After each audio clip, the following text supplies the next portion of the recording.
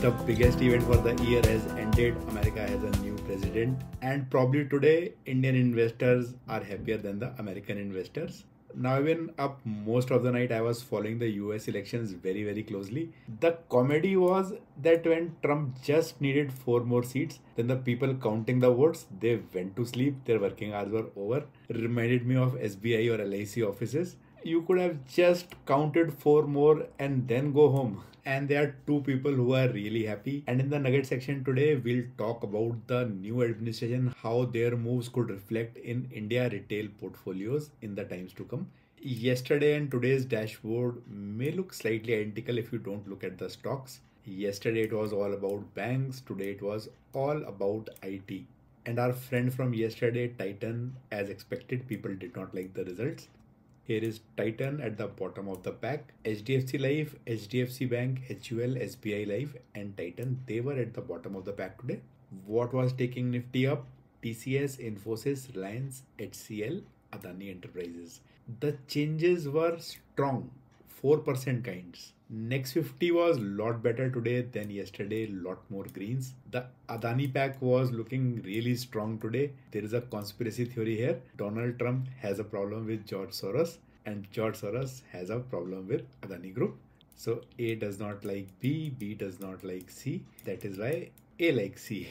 What was up today? GAIL, Adani Energy, BHEL, Zomato, Macrotech developers. On the downside, there were very few stocks. Only 3 were actually in red. ICICI Prudential, DMart, Bajaj Holdings. A repeat of yesterday, just that the tower was different. Instead of banking, we had software and the sectors with some returns for the investors. This line has become better. Suddenly we have Adani Enterprises giving the best returns. Diversified industrial retail is Adani Enterprises mostly in the last 2 weeks. Today's hero, IT. Look at this line. All big stocks, TCS, Infosys, HCL, Wipro up 4%. This was one hell of a short covering. Everyone had fantastic volumes. Look at oil. Resumed its uptrend, lot better than ONGC while going up. Oil marketing companies were doing well today. IOC, BPCL, HPCL specifically 4.5%. The third best sector today was defense, up 3.4%. But today's star was BEL, the big stock with a big number, 5.4%. Even HL was up 3%. Nifty was above this line whole day. This is a beautiful graph. Bank Nifty was up, but there was no range actually to trade. It opened at the highest point of the day and remained there. Reliance was doing nothing till about 12 o'clock. Then it went up. IT was up whole day. Actually, IT went up in the first 1.5 hour and then consolidated. Same for Infosys. Same for HCL. Airtel finally had a green day, 1.3% up. Only Reliance, HUL and Bajaj Finance are not in green. Bank Nifty, HDFC and ICICI are seesawing between green and normal zone. On days like today also, IndusInd was down 1%. Not much change in the private sector banks today. They were kind of stationary. IDBI was up 3%. Public sector banks, however, were looking a lot better. Most of the banks were up anywhere between 2 and 3%. The investment pack was rocking today. We have Nuvama and Nippon AMC in the green zone. Most of the companies in this sector are in the green zone. KFintech is about to get there. Most of the companies traded above the line whole day, including HDFC, AMC, Motilal Oswal. Only MCX was a little down. Auto was the greenest sector, perhaps not a single exception, including Ola Electric. Hindustan Zinc had a huge crack. That's because of the offer for sale. Right now it is at 513. The OFS price is roughly around 505. Possibly this stock may go down even below 500 for now. The smaller power companies did fantastically well today, anywhere between 3 to 5% for most of the players downstairs. Even Adani Energy, JSW Energy, Vari. Varun Beverages came back today up 2%. Dabur is out of the red zone. Okay day for the sector, nothing big. The non-edible section, however, did not do well. HUL, Titan were both down, so was Imami, and Gillette cooled down today. But that was after making another new high. This is a sign of people taking money out of the stock and deploying somewhere because there is a lot of money on the table. IT was at 0% yesterday. 4% today. Nifty up 1%. Nifty expiry is tomorrow. Tomorrow it will be turned probably for Bank Nifty to react. Nifty Energy was very strong, so are the mid caps 2.3%, auto 1.25%. It does not mean that the woes of auto sector are up or IT will be good henceforth. This was a short covering rally. Now there was good news for Tata Steel. The results were good, back into black. Rupee, however, fell to a lifetime low to 84.3, and I've been talking about this. Nifty pack was looking good, minor cracks in HDFC and HUL. US markets yesterday were fantastic, all green. Tesla was up 3%. At the time of shooting this video, Tesla was up nearly 15% in pre-opening. Another stock that may go up a lot today, Nvidia, because Elon Musk needs Nvidia's chips for everything. On a good day like today also, FI sold 4,400 crores, DI bought slightly more than that. One fantastic news came from Zen Technologies. Let me zoom a bit. They've developed world's lightest combat vehicle, automated one. This company is definitely looking promising. What is looking promising more, however, is Bitcoin. It created a lifetime high today. 75,000 was breached today. Gold and silver both corrected a bit. This was expected. Also, Diwali is over in the local market. My trades for the day, good long list. There was some part of BL left in my portfolio. Today BL was up a lot, I sold it. I today booked profits in most of the investment banking stocks. I still have KFin Technologies left, which is the largest holding. Angel One, BSC, CAMS, about 50% of it I sold. Nippon, also I sold. Hindustan Petro, I had bought this only for trading. Adani Enterprises I sold in loss. That is because I needed cash and I sold it using the eATM feature of ICICI. I got instant money because I really wanted to buy Tejas Networks. And as soon as I bought this company, the stocks went up like a rocket today. I also bought Coal India, NTPC, Kalyan Jewelers, and a bit of Prima Energies and Vari Energy. They have been going up every day and I was just watching from sidelines every day. Overall, a good profitable day with investments. Now this term will be different from Trump 1.0. The person is same. This time there will be lot more say and visibility of the next generation of diplomats. Now Trump has no love for China. This is not going to change. Some people may be surprised by this statement. Some of you may not like it. But Trump has no love for India because India puts lots of curbs on US markets. Trump does not like it. Now this may also surprise you. Trump has some love for Russia with Putin at the helm. Trump at power may mean different things to Russia and to the Russia-Ukraine war. A lot of second generation American Indians who are close to Trump, India loves to call them people of Indian origin or Indian roots. They are not Indians. They are fully Americans. They care for America, not India. And Trump has little affection for the current form of NATO. So the way the war has been run in the Middle East as well as in Europe under NATO's eyes, that may change significantly in the months and years to come. Taxes. US corporate taxes were lowered last time. There could be a major overhauling this time. The tax cuts could be conditional specifically towards making America great again, MAGA like Trump says, or manufacturing in US specifically, not outsourcing, creating jobs in US, exporting from US. So most of the tax cuts would be directed towards these motives. This will not be good for international competition, especially Indian IT companies. India does not export much beyond IT to US in general in terms of volumes.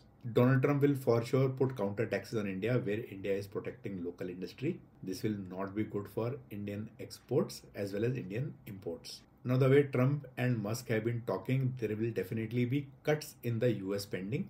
US defense is already the best. Maybe 1 year, 2 year survive with less money and let the $34 trillion debt come down. War expenses, US may want to cut them down. Also, if US does not manufacture a lot for itself, India may get some of the equipment which is delayed. For example, the engines due from GE for the Tejas aircrafts. However, India will need to get the diplomacy right. Remember, diplomacy is never about right or wrong.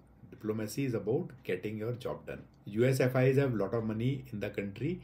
Now they may be registered via Mauritius, Switzerland, any other country, but most of them are American FIs only. Some initial money may flow out. You saw rupee weakening to a historic low today. US dollar will strengthen. Now why will this money flow out? Better options. If US market is doing good, then take the money to US markets. Rupee will weaken. This will be beneficial for exports, but importers will choke, especially their stock prices. Oil diplomacy, this is the biggest. Trump has always had a love-hate relationship with OPEC, especially when the crude prices were around 130, 140, and the US economy was really getting hurt under Trump before the pandemic.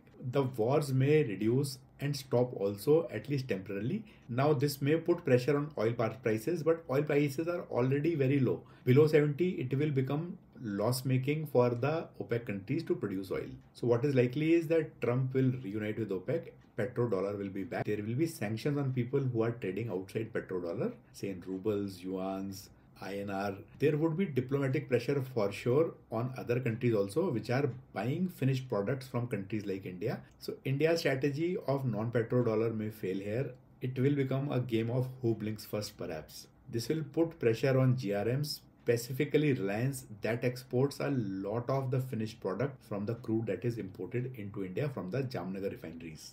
This is pressure on INR, not dollar. There will definitely be pressure on the rupee. And if that happens, then trade deficit may get highlighted. In any case, we have not done very well on exports in the last 10-15 years. The big name IT, which was up a lot today. Today's rally, in my opinion, was a all in well kind of rally. We were just coaxing ourselves, telling ourselves everything is okay. Trump is here, but nothing bad will happen. Remember, till yesterday, everyone was fearing Trump to be coming back, and IT companies were hiding behind walls, looking for cover. Nothing changed today for the good. In fact, Trump got finalized. It was perhaps only retail short covering because a lot of retail had sold Family Silver, Infosys, TCS, HCL. The IT stocks opened at a high and then remained high, which means retail did not get to buy low today. Most of them bought 3-4% high only. This is typical retail. They would not have bought when these stocks were 10% down from where they closed today. Now Trump will insist on insourcing, which means get the IT jobs to be done in US. This time he may encourage visas, however. Last time he was not encouraging visas. So Indian IT may stagnate for some time, and US companies which have supported Kamala Harris, the likes of Google, etc., they may take a silent beating. They may be shrugged aside by the US government wherever there is some common business. Google specifically has not been kind to Trump during his election campaigns. Input cost to American industry will be reduced via prices, taxes, grants, whatever it takes. India could be an indirect beneficiary because some of these things will become cheaper for India also. Gold, silver, we already saw a bit of cool down. Gold and silver may cool down a little more, but not much. They will stay muted for some time. I don't foresee a major crash. If you are invested, don't panic and sell. I'm still invested in all my gold and silver, nothing sold. There will be huge demand for power, industrial and domestic. Trump wants conventional power sources. Trump wants electronic sources. Both of them will survive. Both of them will flourish. The world will need lot more power. So anything related to power production, power transmission, power storage, those companies, the best of them aligned with the right politics, they will go up. Similarly, metals, China demand is picking up. Trump will not want to depend upon China. He'll do something about it. So he'll explore other sources for precious metals, especially the ones used in EVs. Now, most of them are in Africa, and those mines and locations are right now owned by China. So something has to happen in that space. The other metals will really become commodities, not very cheap, not very expensive. Bitcoin is a generic term for entire crypto. BTC will thrive, but no dramatic moves after week 1. This week could see any sort of fluctuations up or down. Yesterday I thought 65,000, but we saw 75,000. The second level currencies will do well too. Just for example, this was Bitcoin today. In one day, nearly 7% up. Look at what can happen in crypto market. Kamala Harris's meme coin. This is not owned by Kamala Harris. Just around the time when she lost, this coin was down 96% in one day. Literally zero value. This is Dogecoin, very well endorsed by Mr. Musk. That was up 87% today in one day. If you know the Squirrel episode, what happened in New York, this coin is representing Squirrel, Justice for that Squirrel, which is called Peanut, up 60% today. Now, this is something which is speculative, my theory, and also a theory of Ray Dalio. My theory is not exactly same, but a new world order may soon emerge. See, clearly US dollar is losing its domination, but US will still want to hold control the reins of the world. So we could see a new indirect US controlled world, which is in a way backed by USD, gold and crypto. USD is already owned by US. Crypto, US will want to own fully in terms of the control.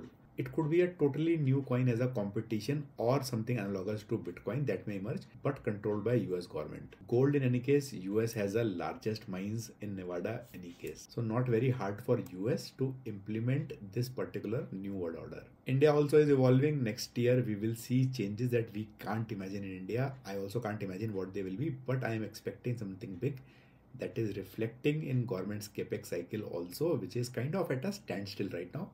Government is definitely saving the money for something. Be ready to change, be ready to evolve. The world order will change for sure. If you are resistant to change, if you cling to stocks or your favorite old ones, you may suddenly lose a lot of value in your portfolio. The portfolios will need to align. Hope this section was useful, not to scare you at all. Thanks for watching. I will see you tomorrow.